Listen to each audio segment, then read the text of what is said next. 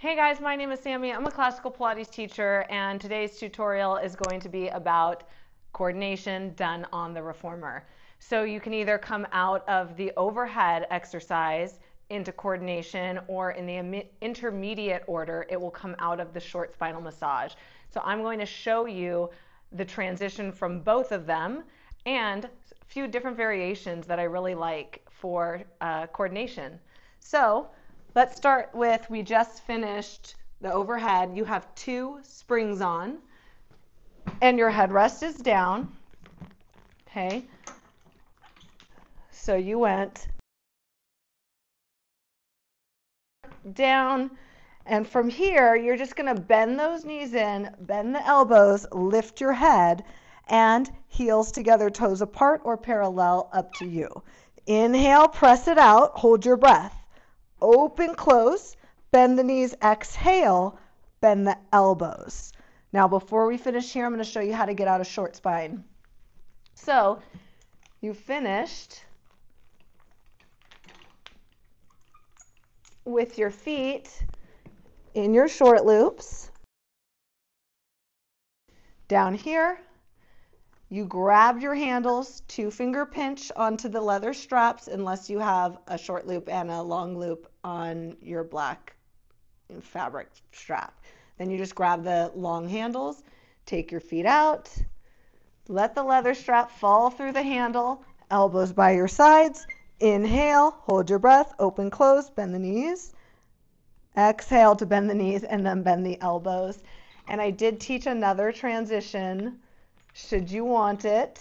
I did see Joe have it like this in some of his archival videos. Just know that you don't want those to swing around and hit you, so you need control. All right, so on this transition, you're overhead, you bend your knees. I'm going to bring the knees together. I'm going to grab my handles and hold them up here. I'm going to slip my feet out and keep my body into this position. And then I'm going to roll down, elbows down, head up. Inhale, hold your breath, open, close, bend the knees, exhale, bend the elbows. So this is coordination. Generally, it's a breathing exercise. Inhale, open, close, exhale, bend. Inhale, open, close, exhale, bend the knees, and bend.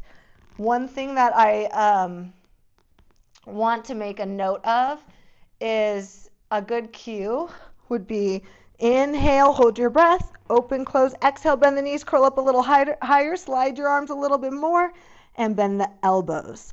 You can also try starting with your arms already engaged, your wrists in line with your elbows, and then you go inhale, hold your breath, open, close, bend those knees, curl up, and then you got to stop here. So there's less of a chance of relaxing, okay?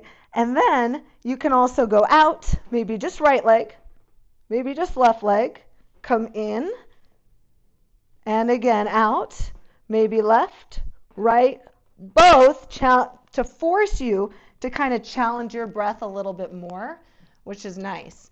Then you can have your arms up here and your head down. I like to grab this so I can see about my wrists being a little bit more in line and drawing that stomach in. Now inhale to go out, pull the stomach in more. With the head down, it's harder. Open, close, bend the knees, exhale, bend the or lift the arms, not bend the elbows.